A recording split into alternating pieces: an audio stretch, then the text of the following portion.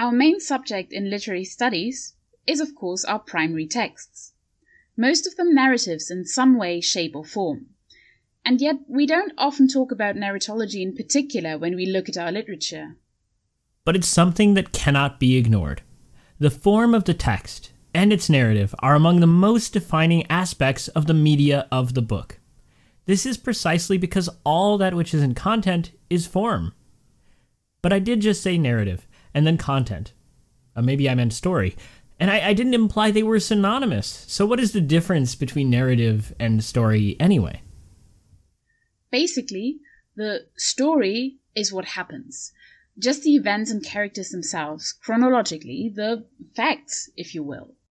Narrative, however, includes how these events are presented to the reader, listener, or viewer. In a narrative, a sequence of events might be told in reverse order, or the sequence of events could be connected via some sort of cause and effect chain.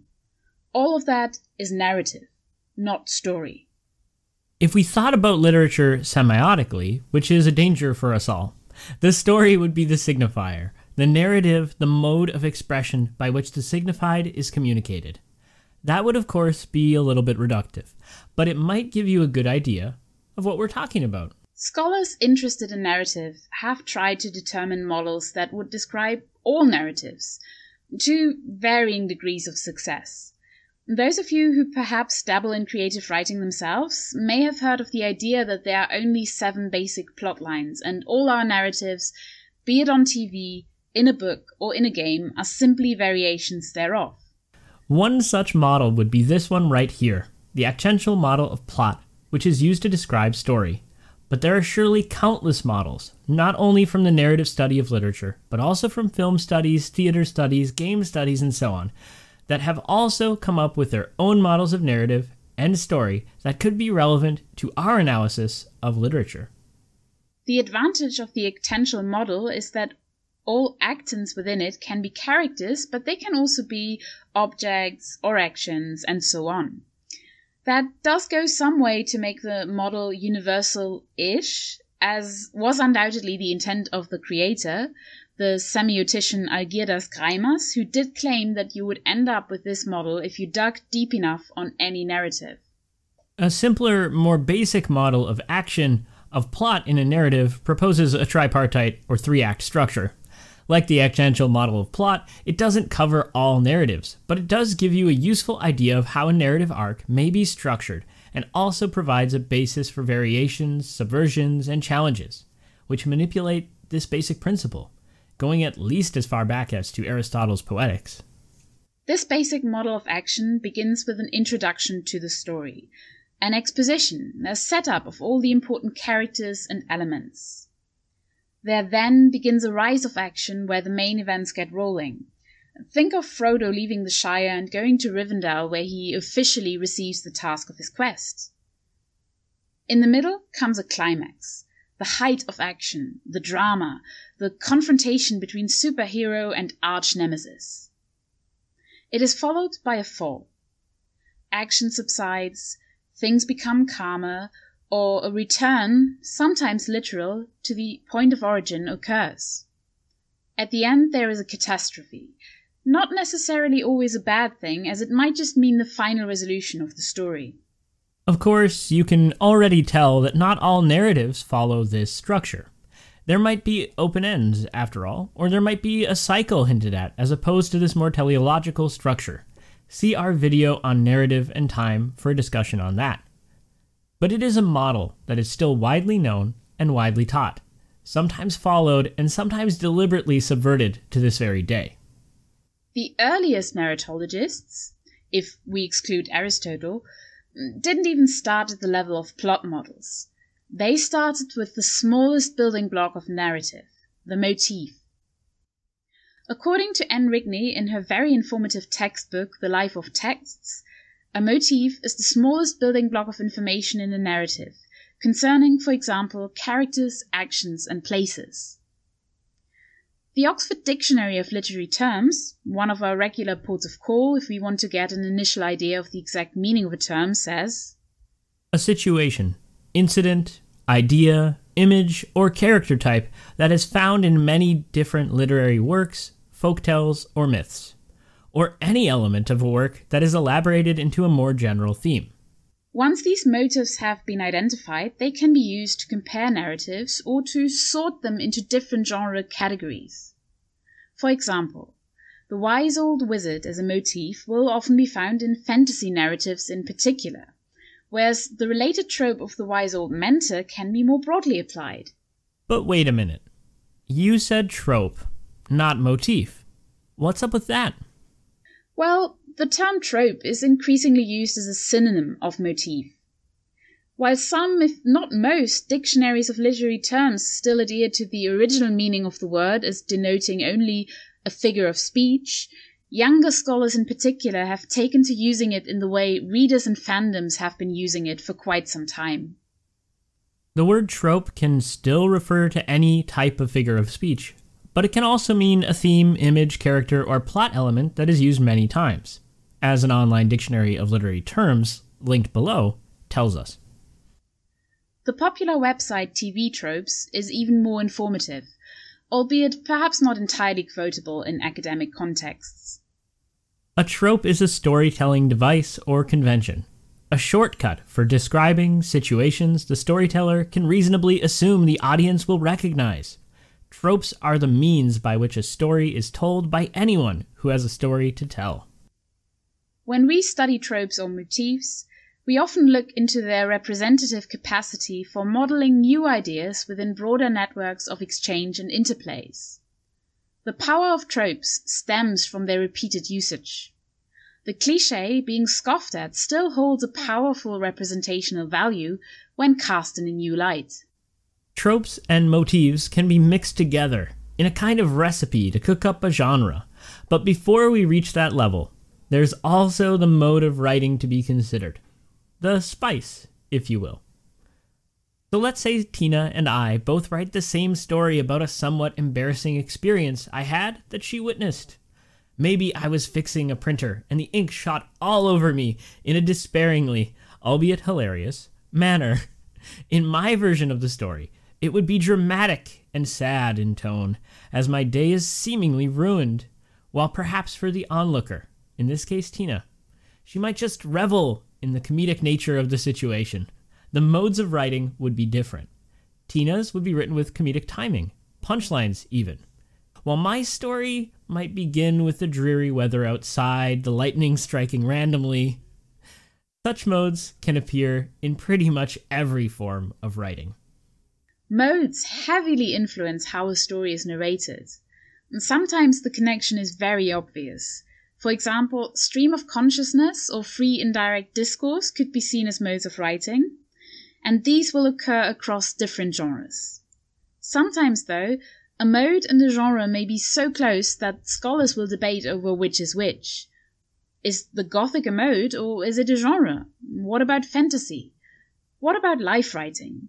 Certainly, these genres also carry with themselves certain modes of writing, so it's not always clear where the boundaries are, and if such boundaries are actually useful. After all, even the term genre itself is kind of fuzzy. As we mentioned before our excursion into modes, it is from various assemblages of tropes that genre begins to emerge. Generic conventions are a combination of a variety of formal elements, but tropes are almost certainly the most obvious and direct means by which consumers, readers, and watchers are able to identify genre. The drizzling rain and the fog outside, the unshaven man, cigar in his mouth, dressed in his suit jacket and a fedora, peers through his blinds. His beautiful and rich client enters his office, clutching her pearls. The combination of setting tropes and the character motif of the hard-boiled detective is at work here to tell us that this is an example of the detective noir story. Motifs and tropes work together to construct some of the obvious content elements, and they do it in a formal way. That is to say that they inform and impart the structure of the text in itself. Certainly it's not always so formulaic though, and that's where interpretation becomes especially meaningful. The ambivalences are of keen interest here. Genre, as you can tell, is a kind of formal convention rather than the content alone. It collects conventions and their history rather than just plots themselves, although there is a strong relationship between the two. A literary genre is, in theory, a recognizable and supposedly established category that uses such common conventions in order to prevent readers from mistaking it for another kind. Of course, such a rigid definition is in its own right somewhat useless. It mistakes consumers or readers as being universal in their understanding of genre when distinctions are made due to formal and content decisions rather than due to reception alone. The distinction between different genres can be based on a variety of criteria. For example, you may distinguish genres by the basic mode of expression. The novel is a literary genre, and so is poetry or the epic. Another form of distinction could be the formal structure. There's the sonnet with its very strict set of rules, and then there's the haiku, perhaps equally strict but also entirely different. And yet both are forms of poetry, so you can already tell that these genres are not mutually exclusive. A text or narrative can fall into more than one category, though poetry is perhaps one genre that very rarely also contains a narrative, which is what we are concerned here. But even there you have exceptions like the ballad or the long-form poem. We also sometimes sort narratives into different genres by their length. A novel is not a novella, is not a short story, is not a short story, is not flash fiction. Of course, we can also talk of matters like intent, as in the case of satire, parodies, or pastiches, even the homage. The effect or response to a work could even categorize it too. Comedy, and I don't mean the drama category, is a wonderful example of that. Intriguingly, we sometimes even speak of different genres based on their origin. We have folk tales, myths, and legends which may look exactly like a short story, for example, but are perceived as something different. Some people would even argue that colonial and post-colonial literature falls into this category. Subject matter is one of our most obvious examples, and it connects to our more precise definition that we started with. Pastoral, science fiction, fantasy, and westerns are all great examples, although that's not to say they don't have other defining factors or that the boundaries between them aren't fluid. In fact, mixed forms or the combination of various generic conventions and criteria is becoming increasingly popular. And think of science fantasy like Doctor Who or Star Wars, or even sci-fi westerns like Westworld. Genres vary dramatically in their stability. Literary fiction is whatever academics are writing about, and not mocking at a given time. Fantasy could be ridiculed in one decade and termed magic realism in the next. Realistic fiction is expansive, since the real is very open to interpretation, and the very naming of a real fabrication or fiction is an innate contradiction that opens up a well of possibilities. Something like the Shakespearean sonnet has greater restrictions than free verse poetry. A spy novel has greater limits on its content than, say, fantasy.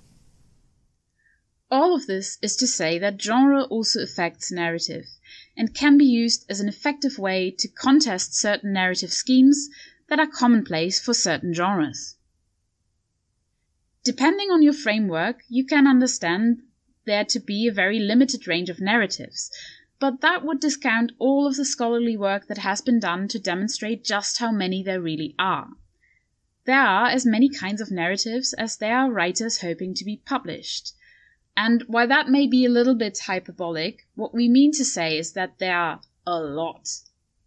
Some of the many examples are illustrated here, and we won't touch on them much right now. These were just a few narratives that came to mind when Tina and I spoke together in the brainstorming for this video. You can look at texts and identify a slave narrative structure, for example, sometimes even when it isn't strictly speaking a slave narrative in itself. Certain tropes and motifs, as well as a certain structure, in this case most likely a version of Aristotle's model of action, will tell you when a story is a quest narrative, and so on. These lines of thought are precisely what narratologists might concern themselves with on the job. As we've seen, there are multiple ways of defining genre and also multiple ways of approaching it, on a narratological level. One version of genre is that of genre fiction, which is particularly associated with the use of certain tropes that indicate genre affiliation. Because of that, genre fiction tends to be seen as formulaic and is kind of disparaged by many literary scholars, though this is thankfully starting to change. More and more, it is recognized that genre fiction often engages in highly innovative writing, experimenting with narrative tropes, which are still there, yes, but also employing diverse ways of narrating stories, be it the structure, the sequencing, see our video on narrative and time for that, or when it comes to the figure of the narrator, and you can also check out a separate video in this series for that topic. Examples are detective fiction, spy fiction, fantasy, science fiction, magic realism, horror, gothic, the weird, utopia, dystopia, westerns, space operas. But literary fiction is a genre itself. It has its own tropes and conventions. These can be identified both in what is usually called literary fiction and in genre fiction, where perhaps form and narrative structures play a special role in determining generic boundaries or the blurring thereof. It is certainly worthwhile to look at how genre fiction employs certain motifs and/or tropes for its own purposes, and how it may draw on previous narrative structures or plot models, such as the quest narrative or the Bildungsroman. And so as we come to a close, and in writing the script for this video, which I'm definitely reading, we thought to ourselves, how could we end? Should we perhaps opt for a cliffhanger? What about a cathartic realization of all we learned? Or an informative summary? A surprise twist recap?